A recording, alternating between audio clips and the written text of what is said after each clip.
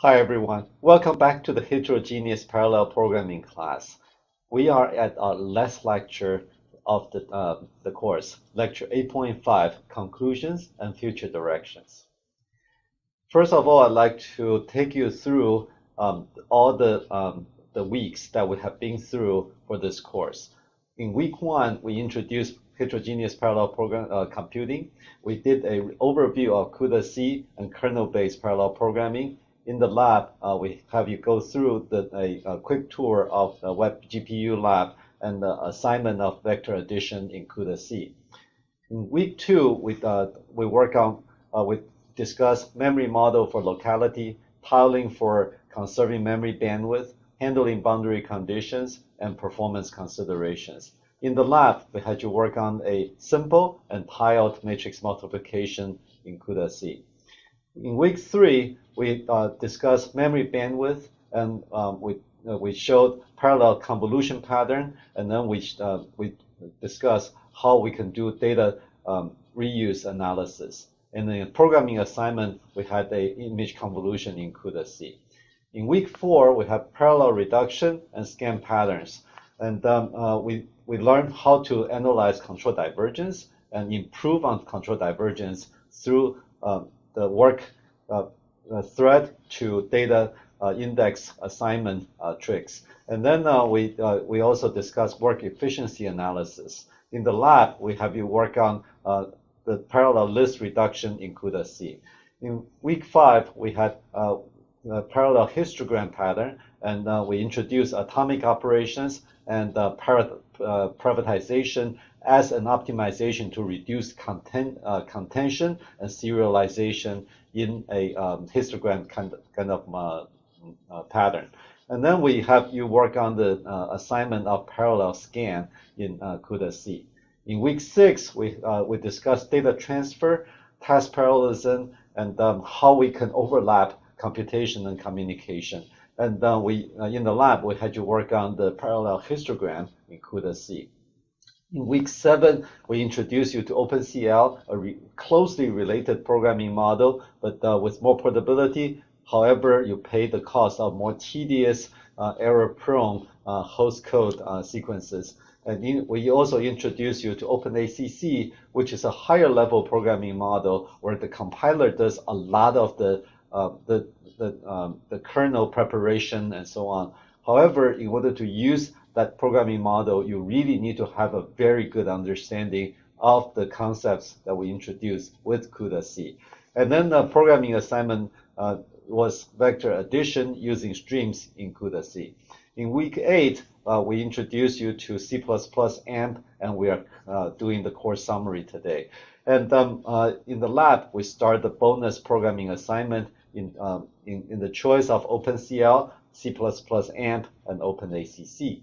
In week nine, we will not have any more lectures, but it's really time for you to complete any remaining lab assignments with optional bonus programming assignments in the choice of OpenCL, C++ AMP, and OpenACC.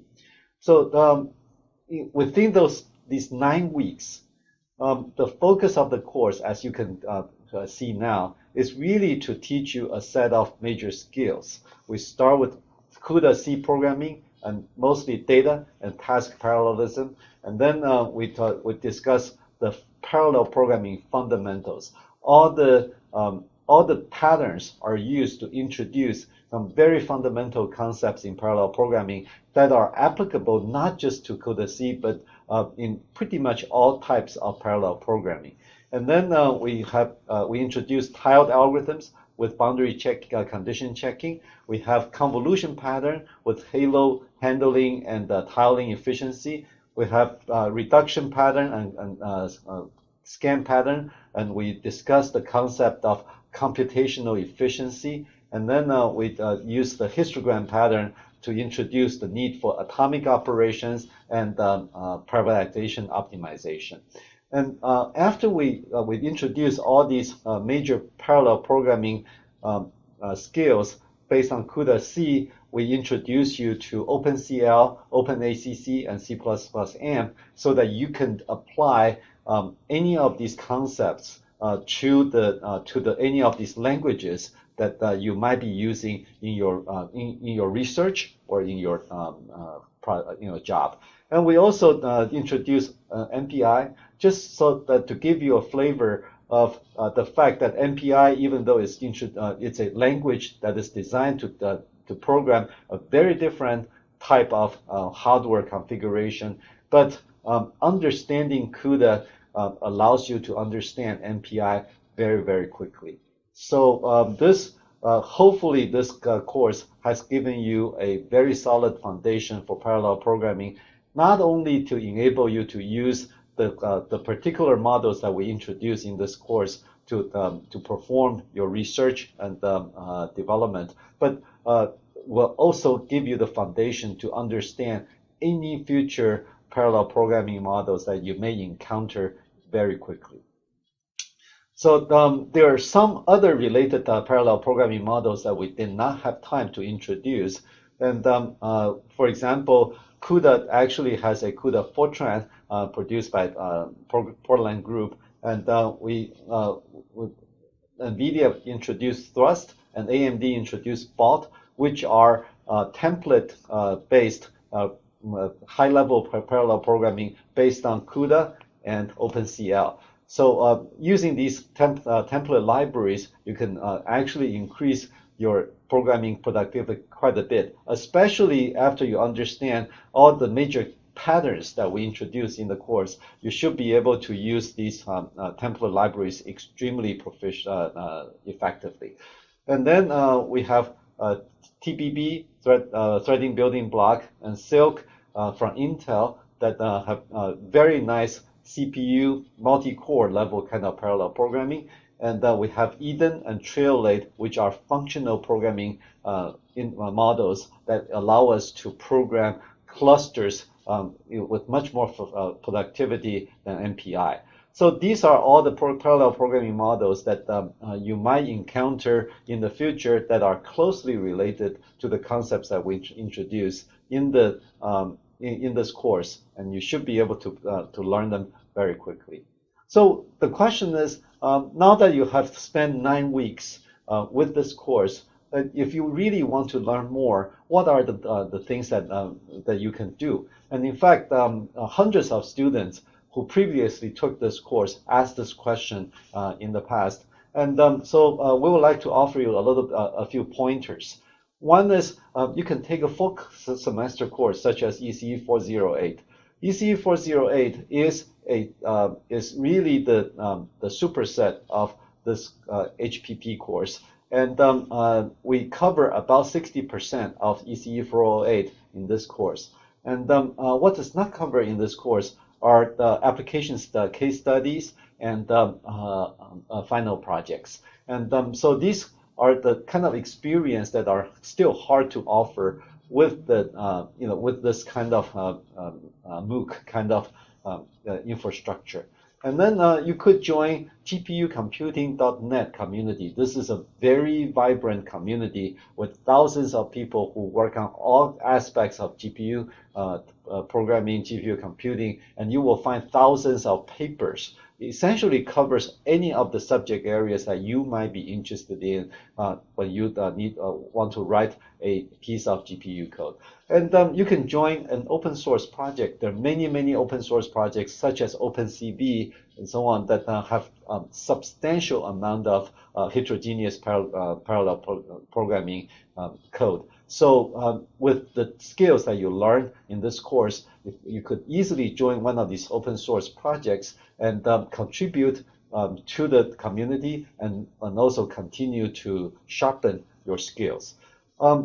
If you're interested in doing more reading, there are 2 readings that I'd like to encourage you to continue to pursue. One is you can read more chapters of the textbook, and the second one is there are actually 2 very nice collections of papers that people have written in heterogeneous parallel programming, and we call these 2 volumes GPU Computing Gems. And these are concise writings about researchers' experience using using the GPUs in heterogeneous parallel computing work for real problems, and also the kind of tools and environments that people have been building for GPU computing.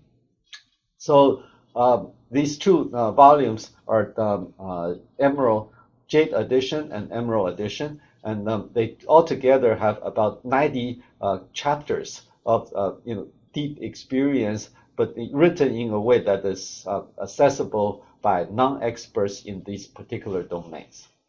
So you can certainly take a graduate level course such as the ECE 508, formerly known as ECE 598HK at the University of Illinois. And I'm going to say a few more about that course later on. You can go and attend a VSCSE, Virtual School of Computational Science Engineering summer school that's regularly held at the University of Illinois, but with about 10 satellite sites with high definition video links to allow students to not to have to travel to Urbana-Champaign in order to take this course in the summer, and that's typically offered in August. And then you can also take a similar course, which is a PUMP summer school, which is the EU version of the VSE summer school that we held regularly on a yearly basis in Barcelona. So for those of you who are interested in pushing forward for more advanced parallel algorithm knowledge, I'd like to encourage you to pursue more knowledge about what are the kind of algorithm techniques that people use in order to create more scalable, higher performing code with heterogeneous parallel programming. And in 2012, my research group published an article in the IEEE Computer Magazine, and it's called Algorithm and Data Optimization Techniques for Scaling to Massively Threaded Systems. So this is a particular article that outlines the 8 common techniques that people use in order to make their massively parallel program even more scalable and higher performance. So we already introduced 2 of the concepts, tiling and privatization. And here we show the kind of problems that these techniques are designed to solve: contention for memory resources, or bandwidth consumption, locality or lack of locality if they're in, and efficiency, computational efficiency, load imbalance, and CPU leveraging. So we only had time to introduce 2 of these techniques in this course. However, if you take a ECE 408 or ECE 598HK course, you will be introduced to the rest of these techniques: regularization, compaction, binning, data layout transformation, thread coarsening, and scatter-to-gather transform conversion.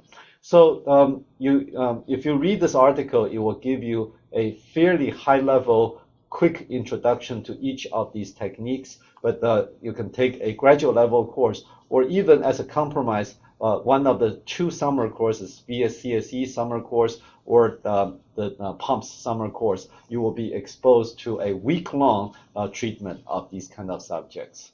So this is a quick introduction to the PUMP summer school, and this was the 2013. And I think the site will be open for application very soon this year. And it's a fantastic summer school with about 100 students each year. It's always registered to capacity, and only about half of the students can get in. And it's a beautiful setup in Barcelona, and near the Barcelona Supercomputing Center. BSE's summer school, this is typically in August every year in Urbana-Champaign in the National NCSA building, and with about 10 satellite sites to allow students to take them from all over the U.S. And this summer school is is very near the Blue Waters machine that we introduced in an NPI lecture. So these are all the venues that you can easily pursue to further your knowledge in heterogeneous parallel programming. So at this point, we are really at the closing of the course. I'd like to encourage you to work on optional NPs. Work on as many projects as you can to sharpen your techniques. And we would be happy to give you extra credit for each of these optional NPs. And also, I'd like to ask you to take a survey to help us to identify any improvements that we should be making before we offer this course next time. And there was a whole year of delay between the previous offering and this offering of the course, where we actually went over a lot of the feedback from the previous students and improved the course for you to have a better experience. And since we're at the very end of the course, I'd like to really thank several important parties for making this course possible. The first group of people are the community TAs. These community TAs were top students from our previous offering, and they were volunteering their time to help you to get better learning experience. And I'd like to thank them deeply for all their hard work. And I have been seeing, the very timely posting to answer your questions and clarify some of the material, or even help us to identify errors and so on that we need to correct. So this group of people are fantastic people that I really have been very proud to be able to be associated with the community TA group. And the second one is the University of Illinois teaching staff who have been helping with this course, especially Abdul Dakak, who has been dealing with all kinds of web GPU issues, and he has been really doing a fantastic job resolving the problems quickly and so on. And this is a volunteer job. He's actually not being rewarded for financially for his involvement, but he has been really doing a fantastic job, trying to make things better for the students. And we have Andy Xu, who has been coordinating all the weekly views and all the material, and going back and forth between the community TAs and teaching staff. And he has been really a very important person in making the whole course work. And Izzat El-Haj, who has been helping me with all the course quizzes and slides and so on. And then he is one of my senior PhD students who have tremendous passion for teaching, and he has been teaching some of the summer schools with me, and I really appreciate his help. And finally, the University of Illinois video team. This is a fantastic team, and it's unbelievable how quickly and how well they have been producing these videos for you. And I'd like to really thank them for all that great professional service that they have so quickly provide to us every time we produce these videos. So all good things come to an end, and this is where we will be ending our video lecture series. So I'd like to thank all of you for your hard work. And I know that there is a lot of work involved in taking such a course, and we have seen tremendous progress that every one of you are making. We're seeing all kinds of statistics, but underneath the statistics, we see a group of really hardworking, bright people who are making progress, who are making outstanding progress in heterogeneous parallel programming. So I'd like to also encourage you to consider serving as community TAs for our future offering, so that you can you can actually give some of the knowledge that you learn back into the community and help future students. Thank you.